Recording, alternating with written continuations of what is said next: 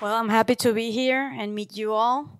I flew from Mexico to here, especially to talk to you, so I'm going to tell you my story. Drawing has always been my favorite way of expression, and I don't remember a time in my life without drawing. I have this memory as a little girl. I don't know how you were as kids, but I remember that sometimes I was a rebel. I didn't want to get into the shower. And my parents convinced me by putting watercolors, papers, and brushes into the shower. And that's how I was the cleanest girl in the world. I didn't want to get out of the shower. And that's a tip if you have little kids. I also, well, drawing also is my way of seeing the world. And the world I grew up in was total chaos. I was born in Venezuela, and I grew up in the Chavez dictatorship, and then with Maduro also. And as a kid, I was really aware of things, social and political things kids shouldn't be aware of. So now, after experiencing all of this time in dictatorship, I understand the true value of freedom, peace, and justice. And you usually understand them when they're gone. But, well, you also understand the value of speaking up. And, well, this is an example. Then, when I was growing up, well, I remember first in 2002 that we always had breaking news on the TV, always, as a kid. And I remember my parents going to these massive demonstrations, and we saw on TV how the dictatorship was shooting at the civilians. And I remember being really scared. I remember being in shock. But I also remember that drawing and writing were my tools of with the anxiety I had in those moments. So I had sketchbooks and journals since I was like 7. I really remember all these things because I have them written in my journals as a kid. So now as an adult, I see them and I'm like, it is overwhelming to read it. And after, when I was studying in the university with journalism, I was really involved in the social movement, and we saw terrible things in those demonstrations. We saw friends being arrested.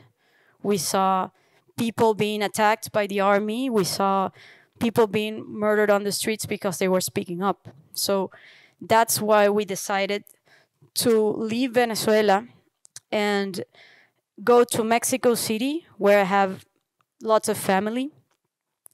And when I arrived to Mexico, I fell in love with this country, and I feel responsible of making it a better one.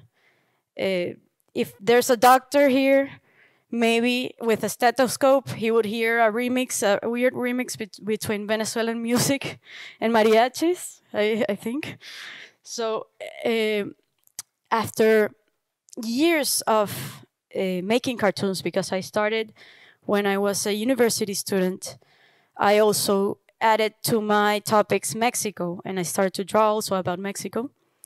And I realized that something always happened when I drew politicians on my cartoons.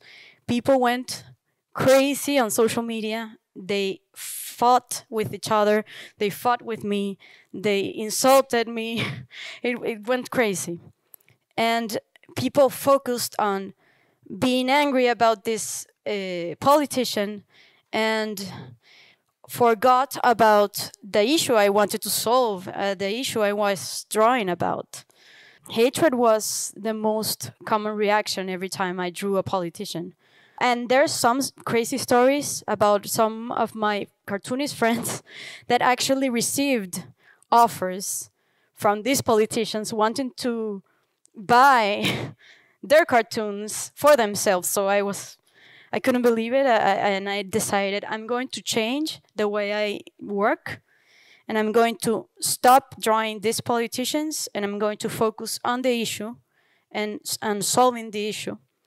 And it is important to say that this way of doing it does not make me neutral. I'm always with human rights. I changed the perspective of doing it. I'm doing it like from the point of view of people and how people see power. So I draw about these politicians without drawing them, actually. And this not only generates a connection with the reader, I give them like a puzzle with some missing pieces, and the reader is really smart. They put their own pieces in the missing spaces, and they add their own interpretation, and they usually know who I'm talking about. So I generate this kind of inside joke with them, or complicity with them. And then also I avoid censorship that is really common in Mexico and Venezuela.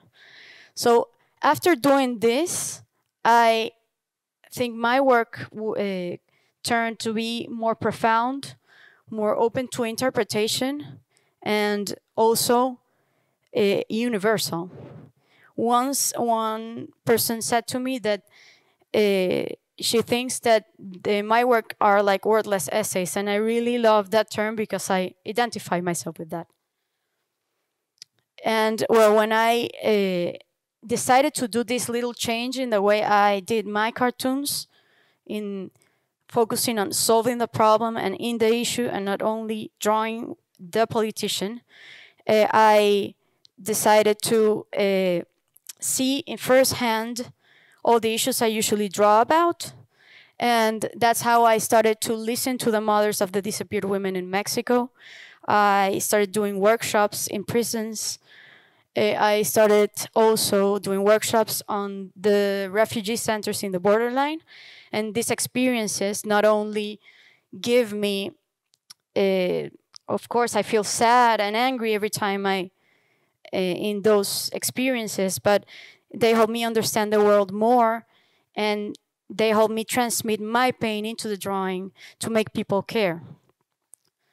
So this is how people start to unite to solve a problem, although their way of thinking is very different. I'm going to show you an example. In Mexico, 10 women are murdered every day, and it's getting worse. And I did this cartoon because I felt so angry about every time I hear another case. And people united to try to solve this problem. And I'm talking about all types of people. This is a football player, a comedian, and a car racer, everyone. So I like to make people think and feel with my cartoons. I believe art generates empathy and connects people. And I'm really happy to be here to speak to you, because sometimes art is underestimated, and I think art has the power of generating this empathy that unites everyone.